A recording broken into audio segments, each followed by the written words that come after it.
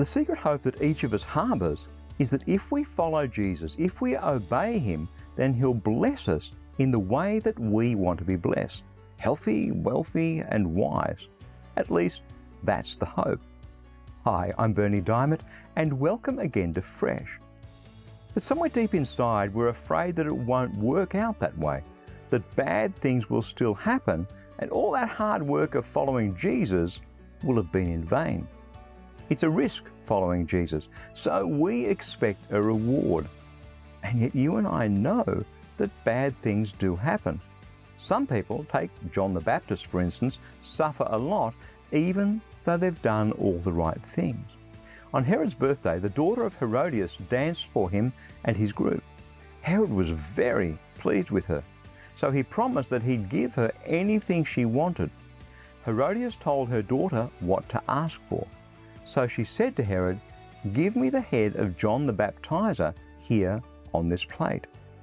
King Herod was very sad, but he'd promised to give the girl anything she wanted. And the people eating with Herod had heard his promise.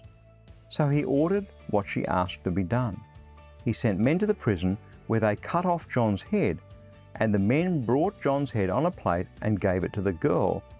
Then she took the head to her mother, Herodias. John the Baptist fully obeyed God, and yet still God allowed him to be beheaded. So what's the answer? Well, it's definitely not in the trinkets and baubles of this world. No.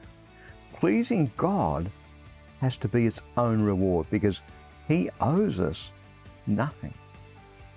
That's His word, fresh for you today. The riches of pleasing God are so much greater than the trinkets this world has to offer. Seriously. So if you'd like to go a bit deeper, then stop by and explore ChristianityWorks.com, where you'll find a wealth of messages on all sorts of different subjects straight out of God's Word and conveniently arranged so that you can find exactly what you need for today. Again, that's all at ChristianityWorks.com.